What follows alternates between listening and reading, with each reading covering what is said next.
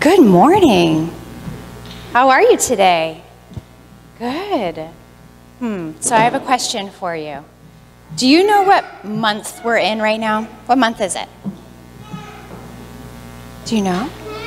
November. You're right. What happens in November? What kinds of things happen in November? What do you think? Thanksgiving is in November. You're right. What else happens in November? Did you have an idea?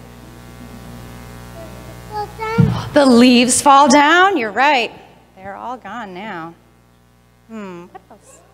They what? They turn color. You're right. What?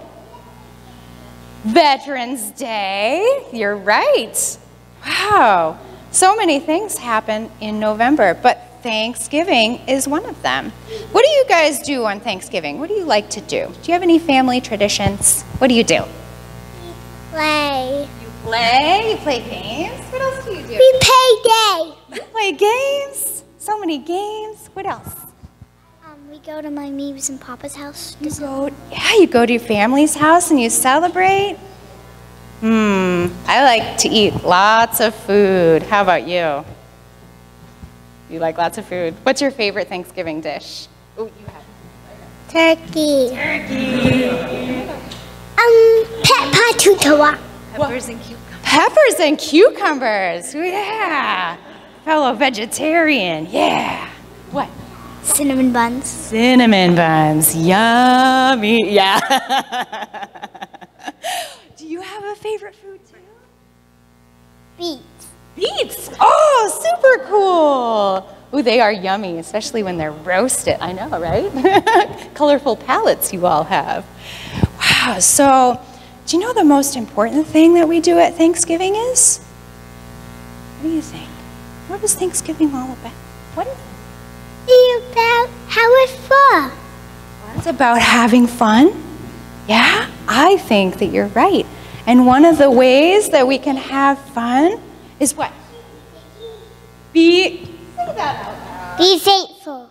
Yeah, we can be thankful.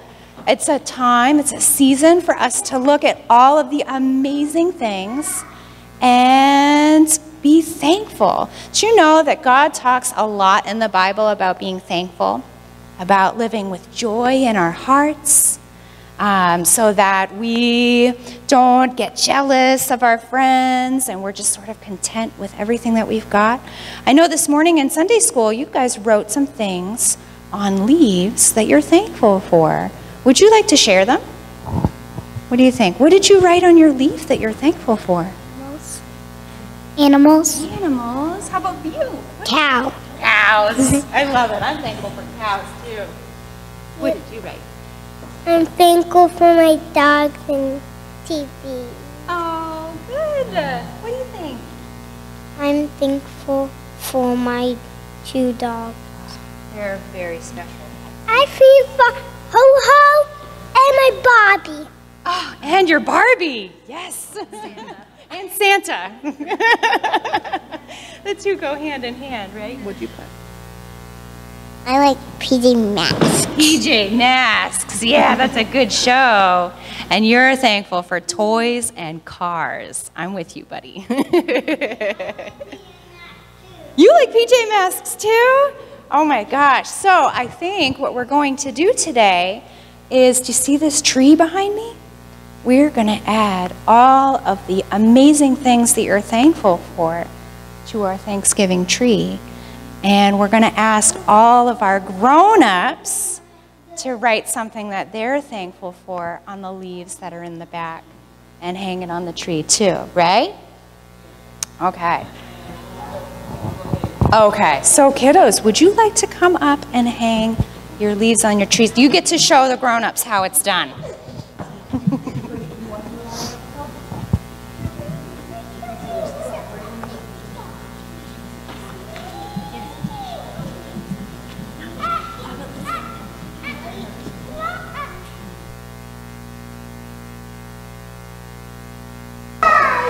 And grown-ups, when you have your leaves filled out, feel free to come forward as you finish writing on your leaves.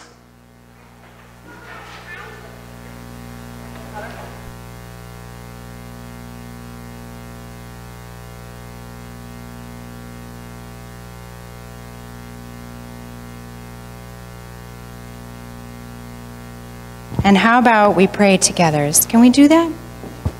Let's do that. Dear God, thank you so much for all of the blessings that we have in our life. We are so lucky for cows and PJ Masks and turkey and all of the other wonderful things that you send our way. Help us to have joy in our hearts all the time, beyond Thanksgiving and beyond November, and to do your will and glorify you. In Jesus' name we pray. Amen.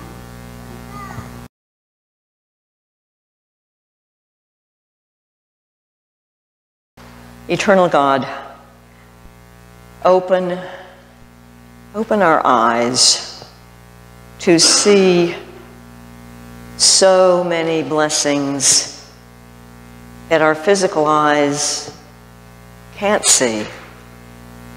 Open the eyes of our spirits. Help us to look deeper into ourselves and deeper into our lives, to behold your blessings, for which we give you thanks, most especially on this day. In Christ we pray. Amen. One Sunday a year, we focus more intensely than usual on giving thanks to God for our blessings. Throughout the year, we offer thanks to God as a variety of events and opportunities and things trigger that feeling of thankfulness within us.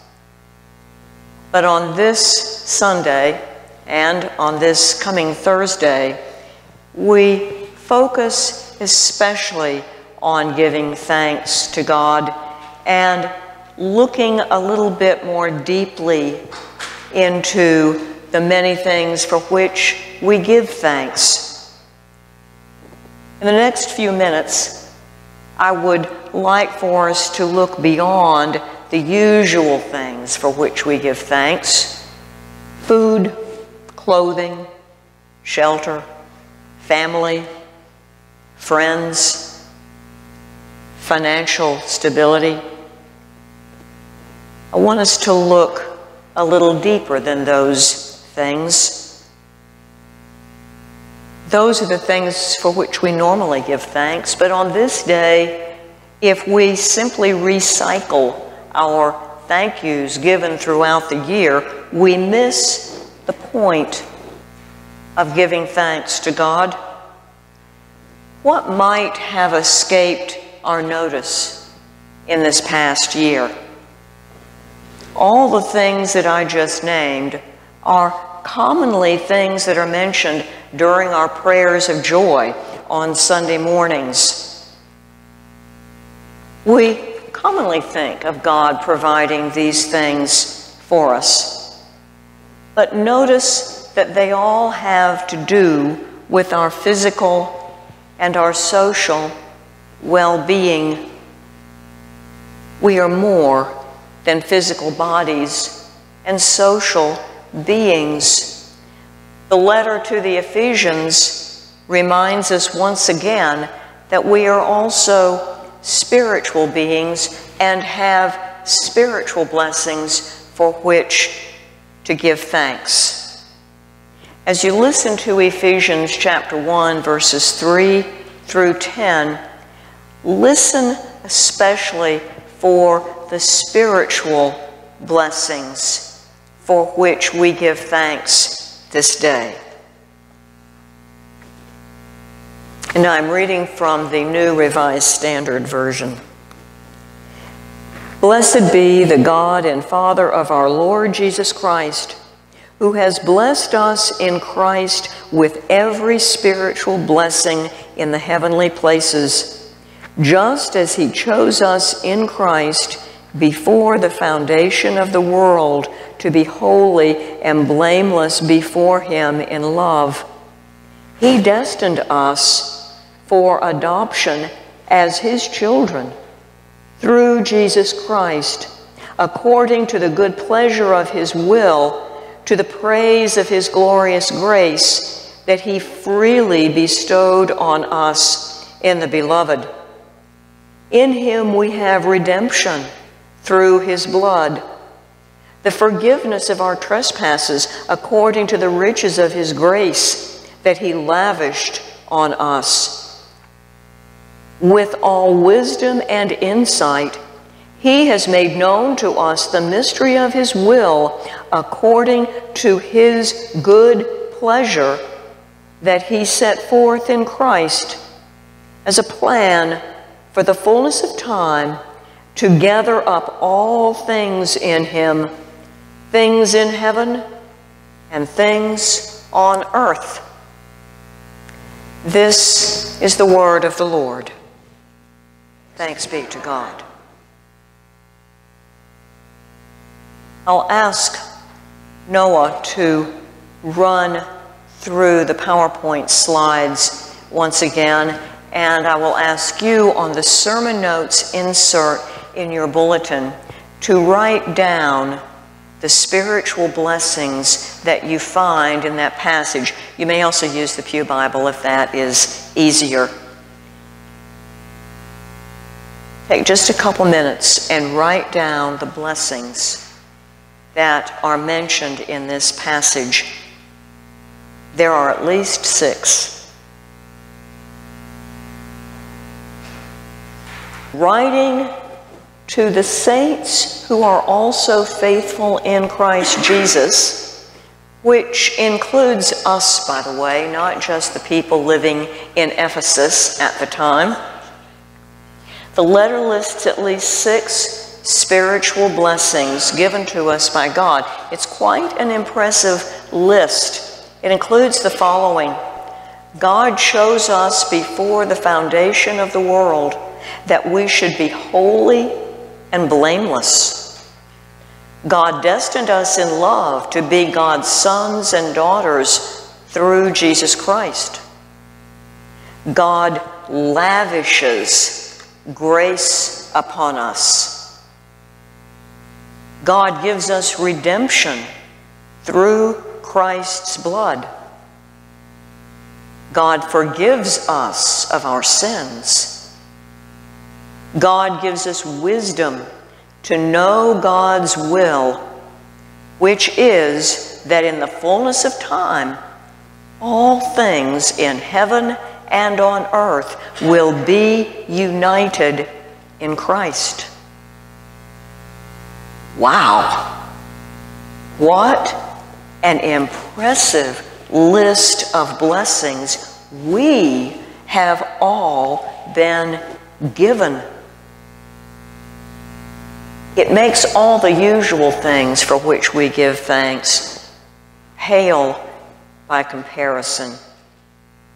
It is indeed wonderful to have parents for whom to be thankful, but to be the son or the daughter of God?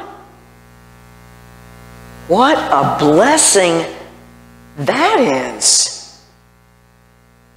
It is one thing to tell a loved one, I am so sorry I broke that crystal goblet. Dad, I'm so sorry I wrecked the car.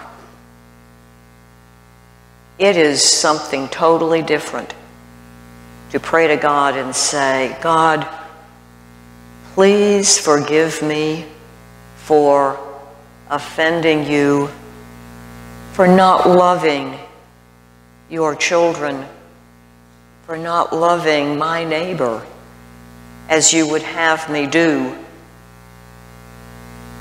From time to time, we all fall short of God's glory. And what a blessing it is to know that God forgives us when we mess up, no matter how badly we mess up. We can't mess up so badly that God will not forgive us if we ask. There's an old adage, we never miss the water until the well runs dry.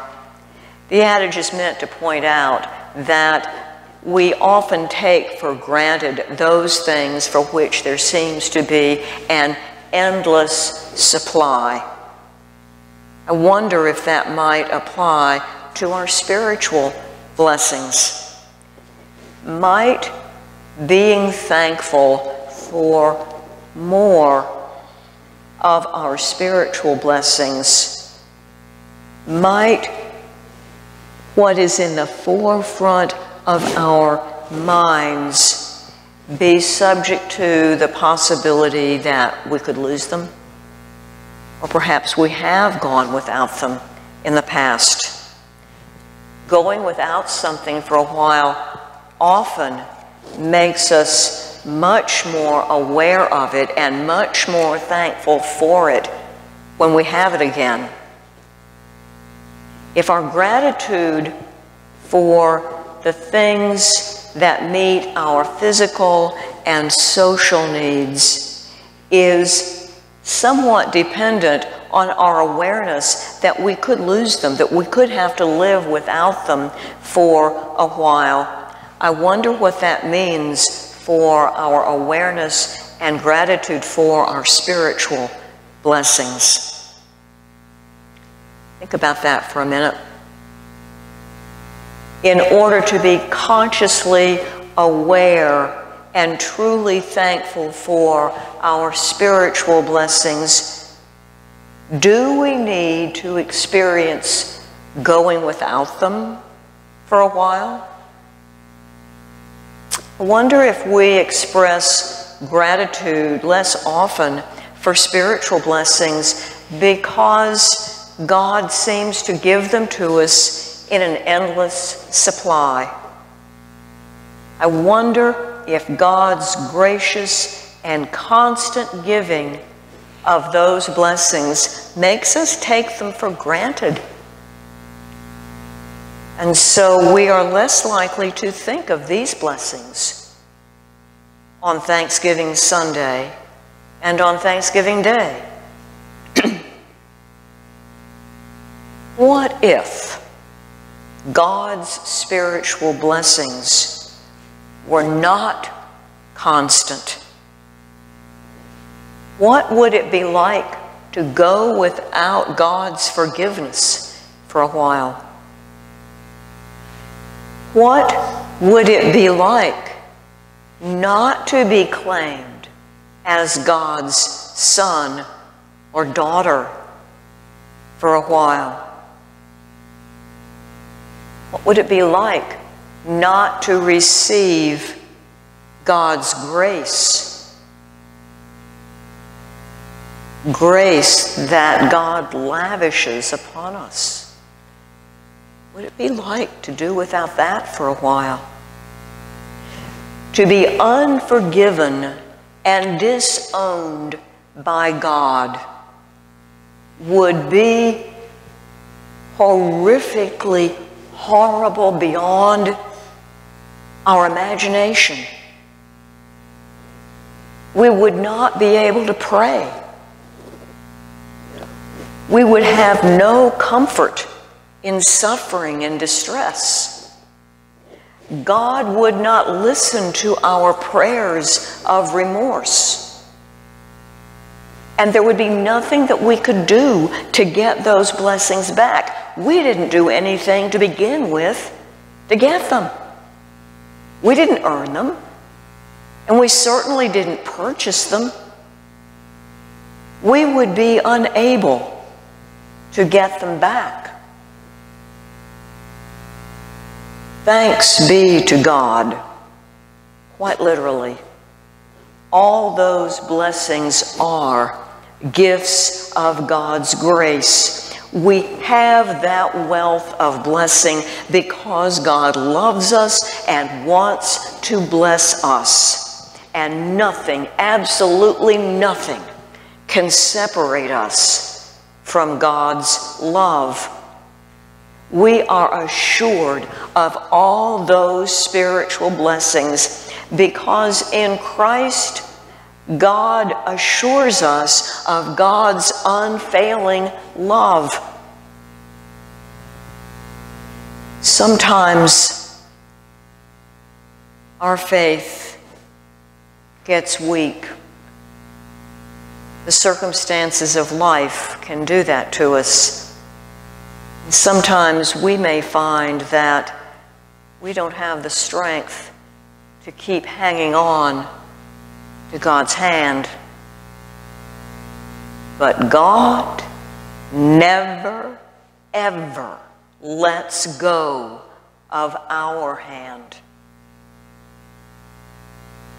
You can lose all of your strength to curl your fingers around God's hand, and God will still have a very firm grip on all of your fingers. On this Thanksgiving Sunday, I want to propose something else for the list of things for which we are thankful. Let's put God on that list, not at the bottom after we have listed food and clothing and shelter and family and friends and a 2-car garage. Put God at the top of the list. Let's thank our God for being our God and for making us God's children. Let's follow through with the opening line of the line in Ephesians. Blessed be the God and Father of our Lord Jesus Christ. Blessed be the God and Father of our Lord Jesus Christ, who has blessed us in Christ with every spiritual blessing in the heavenly places. And as we put God at the head of the list, let us begin writing below that heading all the many spiritual blessings that we begin to realize we each have. More than likely, once we start that list, we will continue over the course of the next 7 days, the next 4 weeks, the next 52 weeks to think of more.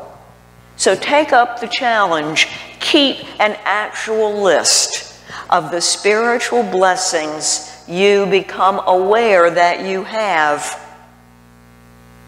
I guarantee you that list in and of itself will become one of your blessings. Amen.